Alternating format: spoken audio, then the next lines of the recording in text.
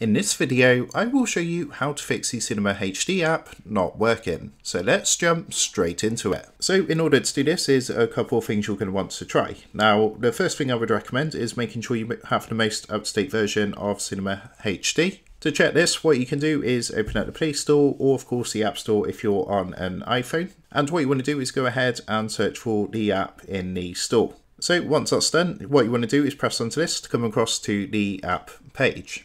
Now, if there is an update available, the blue open button will say update. So what you're going to want to do first is update the app and then see if you're able to use the app again. Now, if you do have the most up-to-date version of the app, then there's not going to be an update button. It's just going to say open. So what you want to do is try that first of all, update the app and see if that fixes the problem. Now, if that didn't work for you, the second thing I would recommend is to clear the cache of the app. So to do that, you want to search for the app on your device. Then what you need to do is press and long hold onto the app itself to bring up a menu like this, and then go ahead and press onto app info. So that's going to take you across to a screen like this, and from here you want to scroll up slightly until you see the section for storage.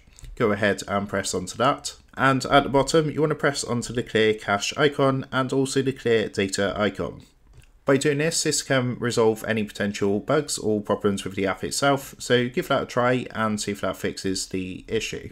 Now, if that didn't work, the final thing I would recommend doing is just reinstalling the app onto your device. So what you can do is go ahead and install it from your device.